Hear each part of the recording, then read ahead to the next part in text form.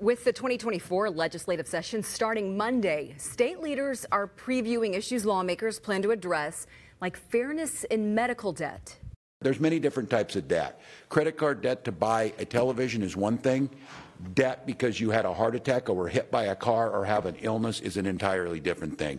Today, Governor Tim Walz and Lieutenant Governor Peggy Flanagan shared their support for the Minnesota Debt Fairness Act. The bill was developed by Attorney General Keith Ellison as well as state legislators.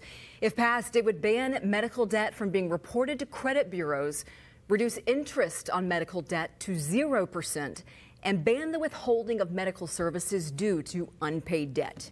Now, that is just one of many bills that will be introduced when lawmakers start the new session Monday, and they could have a big impact on the 2024 elections. Yeah, so what will DFLers do for an encore after an historic and expensive 2023 session? Chief Political Reporter Tom Hauser is here with a look ahead for us. Tom? Yeah, that is a big question, Kevin. Our recent KSTP Survey USA polling showed that most Minnesotans approved of major legislation like paid family and medical leave and legalizing recreational marijuana.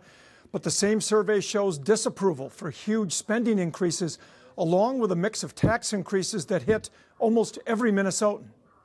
The House stands adjourned. After an historic and controversial 2023 legislative session under a DFL trifecta in the House, Senate, and Governor's office, it's time for an encore in 24.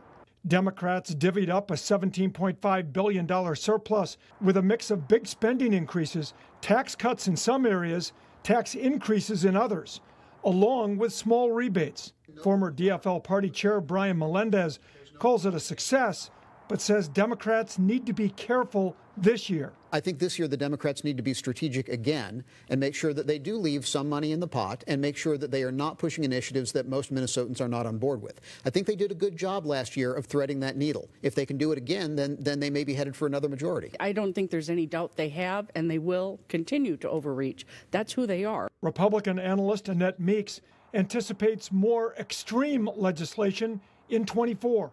They spent the entire budget surplus. They raised taxes in a multitude of ways, including some of the most onerous taxes on average families, gas taxes, things like that. But more importantly, they promised so much to so many that they've now put us in a structural deficit. The two analysts agree pursuing a bill making Minnesota a sanctuary for undocumented immigrants could cost Democrats on Election Day. They deluge the public services, the schools. Everyone racks up massive expenses because of these people who come here with nothing. There are some noble impulses behind the idea of a sanctuary law. Doing it in an election year is maybe not the wisest move. I think if I were them, I would be more cautious about moving rapidly forward with this.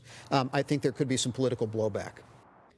Now, some details of that sanctuary proposal were unveiled this week. You can see more analysis of the upcoming legislative session Sunday morning at 10 o'clock on At Issue. Live in the newsroom, Tom Hauser, 5 Eyewitness News.